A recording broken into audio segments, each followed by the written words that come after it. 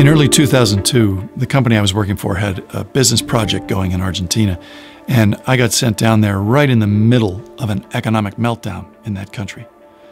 And this was a very rough period for them. There was huge unemployment, and so the Argentine crew was pretty psyched we were down there working on this project since most people were really struggling. Now, meanwhile, we had a lot of very expensive equipment, and some of the dumber members of our entourage had been flashing dollars around. So we were a pretty tempting target. The assistant director of the local crew was this young guy from Buenos Aires, about 5'5" with thick glasses. But to me, he had a sort of singularly infectious confidence. Like somehow you just knew around him everything was going to work out. I had brought him an American cowboy hat as a gift, and whenever we got down to work, he would put it on for good luck. And on our next to last day, we were driving on this deserted road to the job site, and suddenly there was this army roadblock, which looked more than a little unofficial.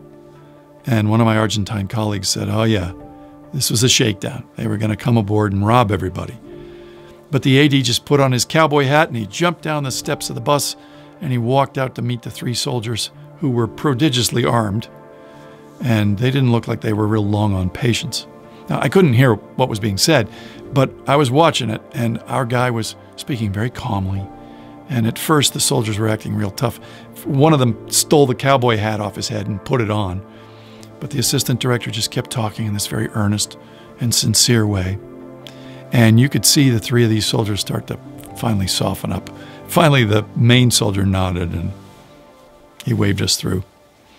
And the assistant director climbed back aboard, and we were just about to drive on when the soldier in the cowboy hat stopped the bus again and motioned for the driver to open the door.